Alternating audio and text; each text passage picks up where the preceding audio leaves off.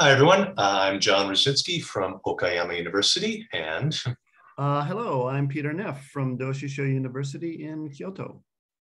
like many of you, we've had many changes in the past year and a half of teaching, and the incorporation of humor into our English language classes has been a big change for us with online teaching, sometimes fun, sometimes very frustrating. So we were curious to hear the perspectives of other teachers out there. So today we'd like to present a small study we did about this. So let me jump into my slides.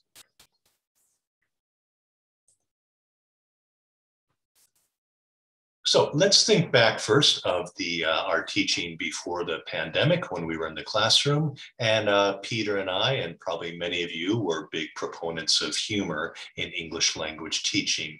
Most of the research on humor in education focuses on interpersonal benefits, but Gardner also pointed out how, as language teachers, we have even more potential benefits from humor because humor is so tied up with language and culture. So much we can do with humor in our classrooms. And also Pomerantz and Bell talked about how the foreign language classroom is a kind of safe house because, when you use English in the real world, it's very different and a lot of humor happens. And, our learners might struggle to react to that or produce their own humor. But the classroom is a great place to experiment with humor. But we were thinking, what about this classroom? So does humor translate easily into online language education? Now, reading this article by Henderson, he stressed that using humor is much more difficult. And I have to say, I unfortunately agreed with a lot of these points. So just saying, yes, check, check, check, check, when he talked about all these issues he faced trying to use humor in online teaching. And a lot of these will come up when we present our study in the qualitative comments. But I also heard from a lot of teachers that they were enjoying online teaching, and online teaching, presented new opportunities for creativity and humor. So we do feel maybe some teachers were more like the image on the left, but some teachers also were more like the image on the right. So again, we did a small survey and some follow-up interviews to get more perspectives about this issue. So Peter now will introduce our study. Peter, please. Okay, so yeah, as John said, we had our own somewhat varying reactions to the use of humor in this new context of teaching. So we were curious how others had responded as well. So we did reach out. We finally heard from about 60 participants, mostly but not exclusively from university level teachers in Japan, language educators. The key criteria we were looking for is participants who considered humor to be part of their language teaching or their repertoire. This is just because we wanted to have a baseline from pre-COVID, how teachers then responded to the post-COVID online situation, and as a basis for a comparison. So we had some Likert scale items, we had a few short response items, and we did do follow-up interviews with a few participants as well. We're still analyzing that last data, so we won't be talking about that in this presentation. All right, so we focused on three main research questions. First of all, just generally, did instructors feel that there was a substantial difference between teaching with humor in online classes and teaching with traditional teaching in traditional face-to-face classes, and how those teachers managed to incorporate humor into this new online context. And then finally, we were curious what they felt were the main benefits of teaching with humor online, but also the challenges as well.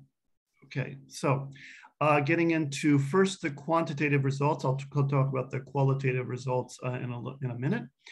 So we had four main variables that we were looking at with the Likert scale items, and you can see those listed down on the left. Now, Normally, when we collect quantitative data from a similar group of participants like university instructors, we tend to find that the responses align pretty closely. There is of course variation, but for the most part, if there's an agree statement that most people agree, then we find that strong agreement throughout the group. We did not find that in this case, and you will see the highlighted parts. These are the mean scores for the range of participant responses. So just taking a look at that first variable, contrasting online and face-to-face humor in teaching, we had everything from participants who gave a mean score of 1, the very lowest possible score, to those who gave a mean score of 6. In response to this, a 6 being those who felt like there was a great contrast, and a 1 being those who felt that there was really no contrast at all. And as you can see in the other variables as well as down there, there were, again, great variation, a great spread of scores. So people really did have different responses. And then you can see in the next slide that there is this is a sort of a visual representation of the score. So the horizontal axis shows just the participant count cumulatively from 1 to 60. And then the vertical axis shows the degree of agreement or disagreement each respondent had.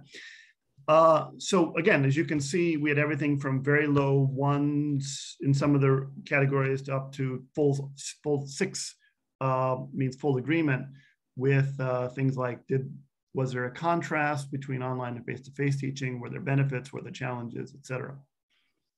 And then of course, everything in between as well. So we were surprised. We thought this was very interesting, but it also again reflected to some degree our own experience teaching online with humor. Some people felt that there were great deal of benefit, that there was not much difference between teaching online and face-to-face, and others had quite different opinions. And again, a lot of people also in between. Okay, so with those quantitative, right, and sorry, there's one more quantitative table I wanted to show you. So again, you can see the variables listed there on the left. This is a correlation table, and this looks for how strongly, correlated different variables in the study were. So if there's the higher the number, the stronger the correlation. And the two I wanted to point out, which are highlighted in yellow, are the correlations first between variables 2 and 3. So 2 is how much humor is a part of the teacher's online repertoire, and 3 is how the benefits that the participants saw in using humor in online teaching. So there's a pretty strong correlation there between those. And correlation, of course, does not always equal causation, but what we can speculate is the teachers who tended to use more humor in their online teaching tended to find more benefit of using that humor. And the other even stronger correlation was between variables 1 and 4, and that was a 0.7 correlation. So 1 is teachers who felt that there was a contrast between online and face-to-face humor when they're teaching. And 4 was the people who felt there were perceived challenges in teaching with humor online. So again, to speculate on the meaning behind this, those who felt that there was a big difference between teaching with humor online and face-to-face also tended to find that there were more challenges, or perceived there to be more challenges in teaching with humor online. So again, very interesting results. Let's move on to some of the qualitative responses then. So I'm going to go through some of the participants who felt there were difficulties, that there were struggles that struggled a bit with using humor online. And then John later is going to come in and talk about those who had more success with that. So moving on to some of the quotes, the way I'm going to go through this is I'm going to I've taken out some quotes which we feel exemplify some of the main topics or trends in the qualitative data. First of these was the technical issues. So we all sort of probably dealt with this to some degree, especially last spring when many of us were learning to teach online for the first time. Participant, this first one said, using Zoom, the humor needs to be tempered by the attention to learners who struggle to even join the session thanks to technical difficulties. So yeah, of course, not everyone, teachers or students, was prepared for this new technical landscape. The second one also mentioned internet speeds being a factor. I rarely see student faces while in virtual school. If I can't read their faces, it is harder to gauge timing and or response. It's very true. Internet speed could be an issue, or just some students want to keep their cameras off unless you explicitly tell them not to. So if the cameras are off or the speed's not there, it's just difficult to gauge whether they're understanding your humor, whether the joke landed or not. So a very basic issue, but a very important one. Okay, so another issue is, of course, misunderstandings. Now, this is not only limited to online teaching humor, but in face-to-face as well. But it, as participant one said, online interactions could more easily be misunderstood than perhaps in face-to-face. Or the other participant said humor requires, quote, reading the room, which can be incredibly difficult in online teaching settings. Reading the room, of course, meaning to sort of look around and see whether everybody is responding positively or looks confused or unimpressed with an attempt at humor. And when we're all in a 3D space, we can sort of look around and get a very quick sense of whether what we're saying works or not, if we're conscientious teachers anyway. Much more difficult in Zoom, again, with the camera issue, with technical issues, just having a panel of faces looking at you, you kind of see them all, but you don't see any of them. So it's just a different setting, which can lead to misunderstandings. Okay, another issue was just what we mentioned before, the lack of contextual cues or clues. This person said timing, eye contact, and video audio quality online tend to all make communication online more challenging. So this was a participant who did fall more on that more challenging end of the spectrum. And again, these are things that were sort of built into us as from our very earliest stages as people. We learn to look out for things like eye contact, facial expressions, reactions, just much more difficult to do in this very artificial environment that an online classroom presents. The last one I'll mention and then is restrictions on available humor. So one participant said certain forms of physical humor are unavailable and a friendly classroom atmosphere is difficult to establish, which puts a damper on inter-student joking. And I like this because we were mostly focused on teachers using humor, but there is, of course, the possibility for students to use humor either to the teacher back or with each other. And just when everyone's in their sort of isolated box in their silo, it's just more difficult for everybody, including the teacher, including students, to use those opportunities to joke. And another one, this one particularly hit home with me, spontaneity is more difficult online. And that is so true. Spontaneity arises from just those unexpected little moments in class that that can lead to a humorous, a joke from the teacher, a joke from the student, something that nobody expects, but we can all sort of laugh at it and is a little bit of a bonding moment that can happen throughout the course or throughout the session. Those are just more difficult to do online. Not impossible, but they are more of a challenge. Okay, so again, those are mostly the challenges, but it's not all bad news. John is going to talk now about some of the successes. Okay, thanks, Peter. And again, yeah, we did hear a lot of kind of horror stories like that, teachers talking about, I love to use humor, but it's so much more difficult now, really echoed the concerns in the article by Henderson. But I think we got just as many, let's say, success stories of teachers who said, yeah, it's really not that much different, or even, we have new opportunities with humor that online teaching, creates some new ways to use humor or other creativity. So just some examples of these as a couple teachers saying, it didn't really change so much. So one participant wrote, no humor, no fun, and that is not good. So I use the same type of materials or props as in the face-to-face classroom. And the key thing there, I just need to plan how to work it into Zoom. So as Peter was talking before about the importance of spontaneity and humor, but just like any aspect of online teaching, we probably found that preparation takes more time. And you might think humor isn't something you prepare, but in this case, maybe it was. On the other hand, another participant just said very, plainly, both venues, face-to-face or online, have possibilities for humor. You need to think ahead about what works best in each situation. So again, although we think that humor is so spontaneous in our English language teaching context, there is a planned element as well. And maybe this became even more true in the online context. So moving on, one good point, one teacher participant said, I still use the same materials, humor in materials like I used to, and actually found the advantage of online, pointing out sometimes salient if PowerPoint is being used because it's easier to see for all students. So again, if you're using spontaneous humor, that could go over the heads of many students in the class. But if you're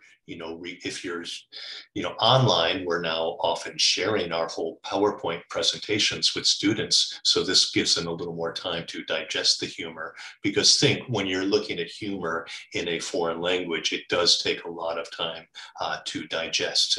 I remember, back in face-to-face teaching, a student writing in her journal that you showed us this joke from the sitcom in class, and I went home and I read it 4 times, 5 times, 6 times for 2 minutes. And then I finally got it and I was laughing, for a long time. So students do need time to digest the humor.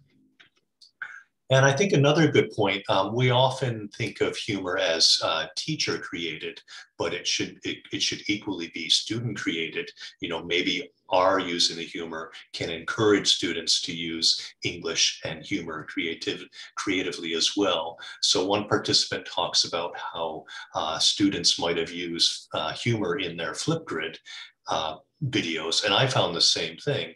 And I wasn't really prompting them. I wasn't saying use humor will make it better. But I found, students, when they had the time to make these videos on their computer or on the phone, instead of in the classroom, they had more time to be creative or humorous. Why we have this horrifying visual of natto, just one example of this. It's not really a humorous example, but just shows the possibilities for creativity. My students were giving a video about a themed tour of Japan, and one student talked about having a tour of famous natto places, and the student actually opened a package of natto in the video and was stretching it to the camera. So this is something that would not happen, I hope would not happen in the classroom. Horrifying, but online it was great, and it kind of encouraged the other students to say, wow, I can be creative, I can be humorous, this Flipgrid or video thing, isn't just scary. So that was a great comment about, even online, humor can help to make a class community. Okay, so again, we've looked at both sides, both the challenges and the promise of humor online. And just, despite these challenges, I thought this was a great quote by one participant.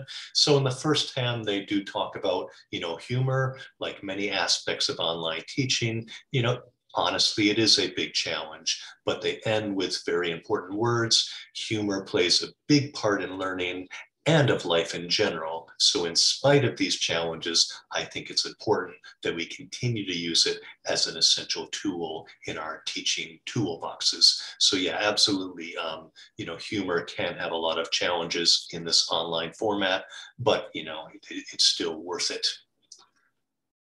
So let me just finish here with 3 concluding thoughts, both summarizing what participants said, but also thinking of me and Peter and our own reflecting on this topic. So first, just as one participant said, maybe humor is not the priority as before.